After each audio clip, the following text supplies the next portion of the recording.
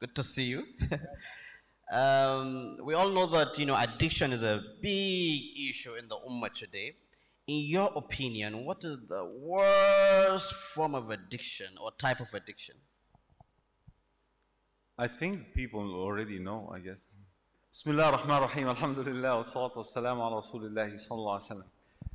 You know, Brother Shrime, it's no longer an opinion anymore.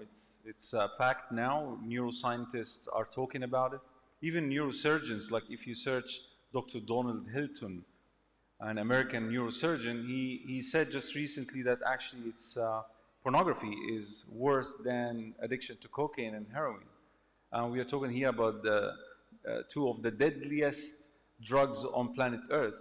Yet, he mentioned pornography to be one of the worst, or top the worst behavior addiction. And the reason they said is that pornography acts on the brain exactly as how drugs act on the brain, especially on the prefrontal cortex, and it shrink it by 4+% of its actual size, leading to a whole load of problems.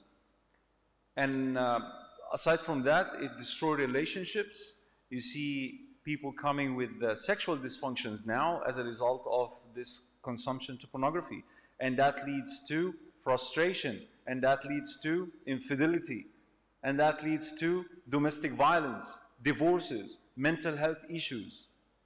All of that is something that they have already studied, and the research have shown that pornography is destroying almost every aspect of human existence today.